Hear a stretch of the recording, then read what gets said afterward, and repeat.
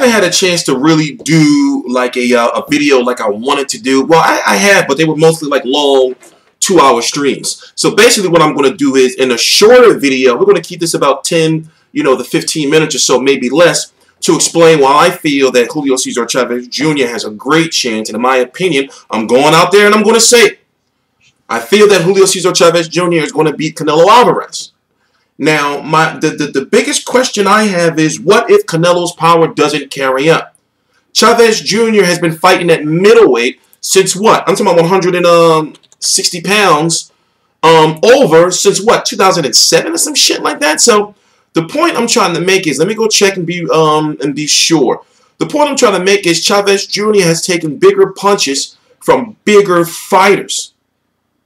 But interviewing Tranzformer about a week or so ago, how long has he been? His first fight above 154 pounds was in 2008, almost 10 years. Now, we know he fought as high as, 173 pounds against Brian Vera, and then a catch weight of 172 against Tranzformer. Now, what happened with the Tranzformer fight? Chavez Jr. was doing some good body work, but did you notice that usually Chavez Jr. is known to be a bully and to walk down his fighters, the fighters that he fights, and he's known to be the stronger and the bigger of the two fighters. When it came to Tranzformer, he couldn't do that. So I'm asking you, right, what can Canelo do if his power doesn't carry up? Canelo had some issues hurting Cotto, did he not? Canelo, I've heard people say that Canelo's going to put on a performance like Pacquiao did against Antonio Margarito. Canelo fights in 3-punch burst. What if Canelo doesn't have the power to keep Chavez Jr. off of him? Chavez Jr. is going to keep coming. Chavez Jr. don't fight on the back foot. Don't get me wrong, when Sergio Martinez was fucking his face up, Chavez Jr. still kept coming forward. And if you noticed about Canelo, later on in fights, he likes to chill on the ropes. You do not want to be on the ropes against Canelo Alvarez. So the fact that this fight has no rehydration clause.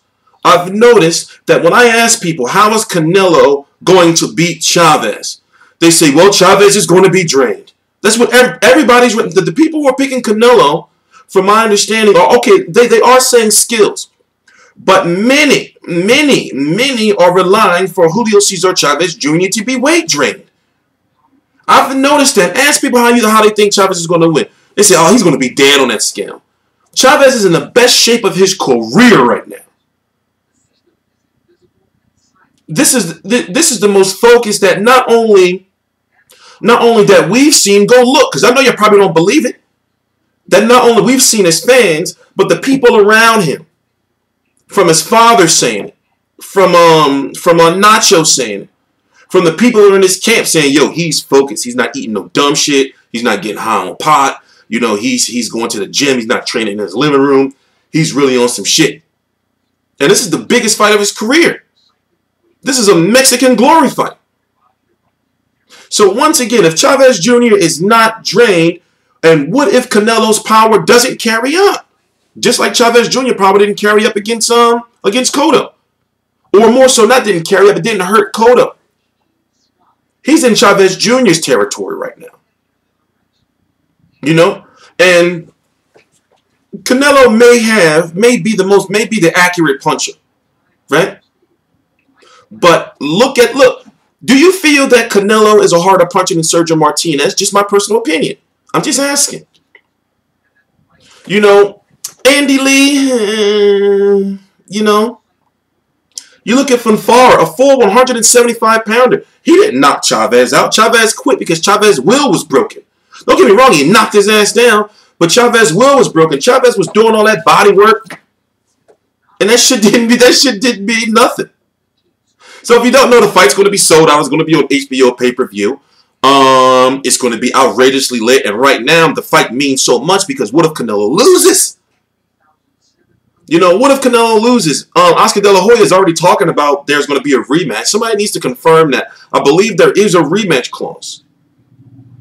But what if Canelo loses? He's going to look like, I understand that the Chavez fight is a much bigger money fight than Golovkin it is.